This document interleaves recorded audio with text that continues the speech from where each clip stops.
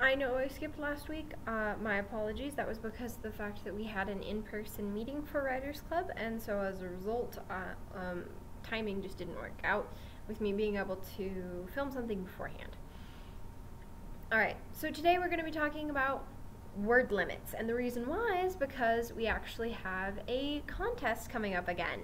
We have a cozy mystery contest for teens and adults that will be going on throughout December. The entries will be due at the end of the month, December 30th specifically, because we will be closed on the 31st.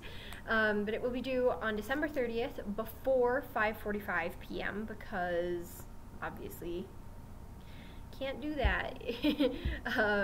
If we're already closed, you can't turn it in. Hold on one second. Let me make sure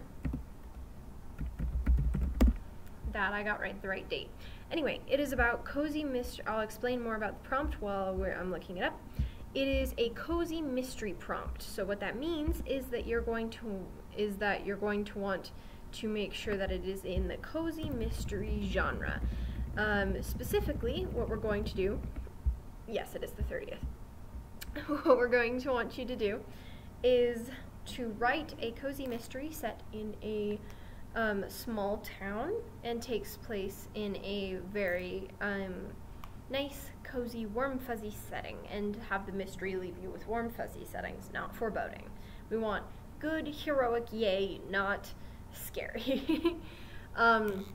If you want more information on how to write a cozy mystery well, I did a whole 35-minute video for the Teen Writers Club.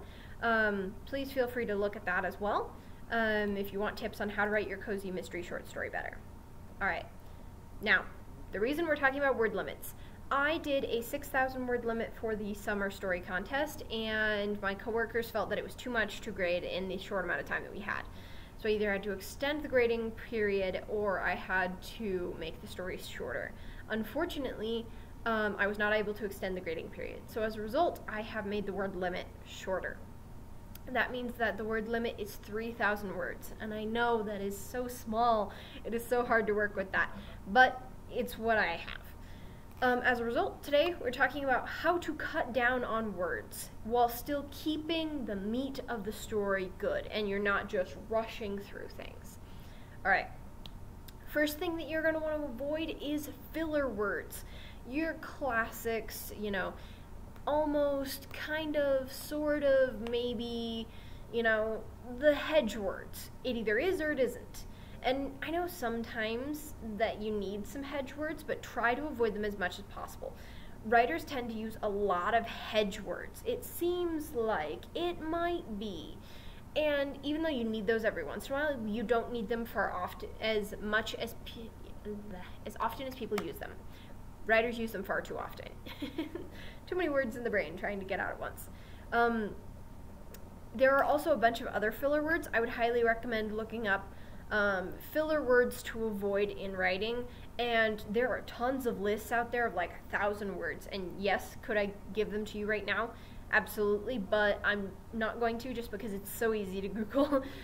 So if you're looking to cut down on word count, the first thing I'd say to do is Google typical filler words in writing and ones that you should avoid specifically, and then start doing Control F and just filling in that find bar, and if you find them, reevaluate if you need them or not. For example, me.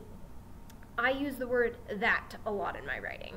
I realize it can be cut a lot. In fact, to the point where I go back often into my stories and I snip out like half of my that's because of the fact that I use them far too often. It is my dream filler word, I guess, or my nightmare filler word, because it's not a good thing. But the point being, with filler words, you want to make sure, you want to make sure that you're avoiding them as much as possible, especially if you have a word limit, because that is just going to make it harder. You do not want to have to make your word limit any harder on yourself than it already is. Or that you already have if you've picked like something crazy to try and you need to try to pack it all in. The next thing that you're going to want to do is avoid info dumping. Info dumping is when you say, this happened, then that happened, then this happened, then this happened, then that happened, then this happened, then this happened, then that happened, and you're basically just giving them a textbook, just bleh of information. That's not good. That actually is a sign that this probably shouldn't be a short story. This should be a novel.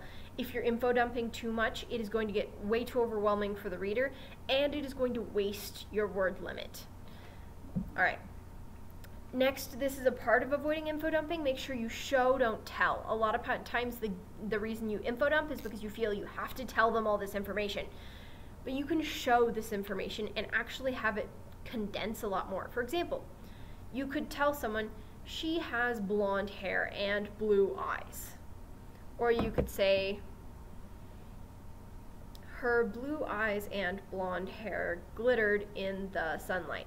Now you've added a setting, and yet you've condensed the amount of words. So instead of saying standing in the sunlight, which is far more words, you've condensed it all down.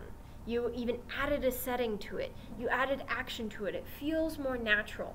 That showing, even though it feels like it's going to add more words, actually, if you do showing properly, it will actually reduce the amount of words that you have, especially if you're trying to say, like, here's the setting, here's what she looks like, here's the, that's a sign that you might be telling. However, if you're showing, you can generally condense setting details and character details into one sentence.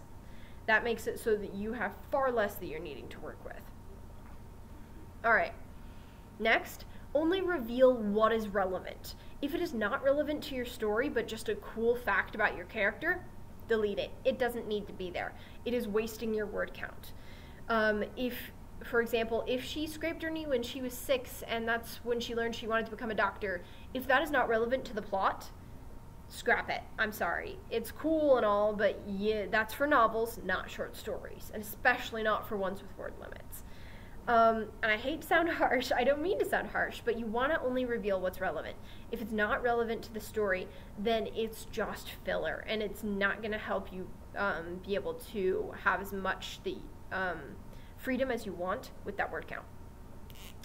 Next thing that you want to keep in mind is start with the inciting incident. A lot of people are like, oh, I have to build up to the inciting incident, or I have to make sure they know their backstory first. Not just right out of the gate, especially with cozy mysteries. Cozy mysteries, you want to immediately nail that inciting incident and just keep plowing through. You also want to make sure that you have a simple premise. And I know that's hard with a cozy mystery, obviously, because it's a mystery. However, you can have a simple premise for a cozy mystery. For example, this special recipe got stolen from this lady, and it is worth so much money because it's what her company's based on. That's a simple premise. Get the recipe back. Right? It's nothing intense and crazy, but it's important, right? Or a simple premise of this person has murdered one person. Let's solve that murder. That's a simple premise. It becomes complicated when you start doing things like serial killers and multiple bank heists, and that's not cozy mystery. That's regular mystery, and it's even harder to do in short stories with complex events. Is it possible? Yes, but with a word count that you've been given, I would say keep your premise simple. Keep your premise point A, point B. Shouldn't be 12.5 things in between point A and point B. Should there be red herrings and interesting clues? Absolutely, 100%. But I would say maybe only do 3 red herrings. I wouldn't say do like 27 different red herrings they have to solve. That's too many for a short story. 3 is pretty good. And if you're doing another genre of short story, a simple premise is even more important. For example, a love story, instead of doing here's them when they're 10 all the way till they're 20 for a short story that's 3,000 words, bad idea. However, if you want to do a simple premise of he is going to propose to her and everything's going wrong, and he's trying to propose to her in spite of everything going wrong, that's a simple premise. That makes it so that with 3,000 words, that is easily doable. All right, the next thing you're going to want to take into account is obvious goals. Now, this is similar to a simple premise, but not quite the same. With a simple premise, you can still have some complexity to it. However, you want to make sure with a short story, and especially with an intense word limit like this, that you have an obvious goal. Their goal is do X. And sure, complications might come in the way, but that their goal is always the same. Their goal does not change throughout the story. If you're changing goals mid-story, that is going to get too complex and need more word count. All right, next thing you're going to want to take into account or on your mind, mixing my metaphors, is to avoid backstory dumping. As I said before, with only revealing what is relevant, if your backstory is relevant to the character, then do maybe a tiny bit of revealing. But I wouldn't say tell us everything from the time they were 10. Make sure that you keep it simple, keep it on track, and if you are going to do any backstory things where you tell us everything from the time they were 10, make sure that it's relevant and make sure that you don't go too crazy with it. Because again, this is a form of info dumping. With your backstory, you want to make sure that you are showing rather than telling. So make sure to follow the previous principles, and your backstory might actually be okay. But you got to make sure you avoid backstory dumping, where you just dump a whole bunch of facts about their backstory. All right, the next thing is make sure to go back over your work and look for what's called purple prose. Now, purple prose is when it is far too detailed and has too many details that are just unnecessary. For example, is it necessary that we say I'm just going to try to come up with something on the spot. The sky is blue and smooth and creamy and silky and snowy, and too many details. Keep it succinct. Make sure that you say the most important things, and if you are going to keep it poetic, maybe use one metaphor or one simile. Don't use a ton. I would say, for example, the sky is blue with a hint of snow on the horizon. You know, that's still poetic, but it's not so many details all at once that it's weighing down your word count and weighing down your story ultimately. Purple prose is something that a lot of writers struggle with, including me, because of the fact that even though as an editor I know it's bad, as a writer I can't help myself. A lot of people can't. Because of the fact that it feels good, right? You're like, oh, this is so pretty. And yes, you want some of those sentences. You don't want your sentences to be boring. But at the same time, if you make them too elaborate, then it's more confusing than it is beneficial to the story. That's how you can identify purple prose. If your reader is going, I'm confused here, or there's too many details for me to keep track of, that's a good way to know that is purple prose, and it needs to be condensed. Not necessarily gotten rid of, but condensed into a simpler format. All right, last thing you want to look out for, and yes, there are more things, but I just decided to go over 10 today, is go back over your work and condense scenes. So we talked about condensing sentences. Now we're going to talk about how to condense whole scenes. For example, you might have a love story, and in your love story, you know that they're going to confess their love to each other. Well, you may have originally planned to have 2 love confession scenes, right? And be like, he confesses it, but then he gets interrupted or something like that.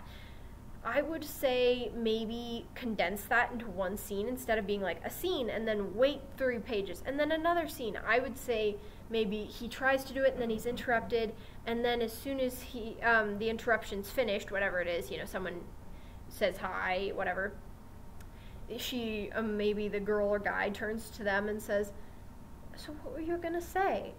And then they have a second chance. You've condensed that scene. Instead of making it a scene and then time in between in another scene, you've made it so that it's all one. It makes it so you can use less word count, and it actually ultimately feels more interesting because it's more succinct. Now, do you have to do this all the time? Absolutely not. But with short stories, especially with short stories with word limits, this is important to note, that scenes can be condensed. And especially if they have a similar theme and a similar purpose, they can be condensed down into one. All right, thank you so much for watching. I hope that you are all having a great week, and I hope that things go well for you. Bye.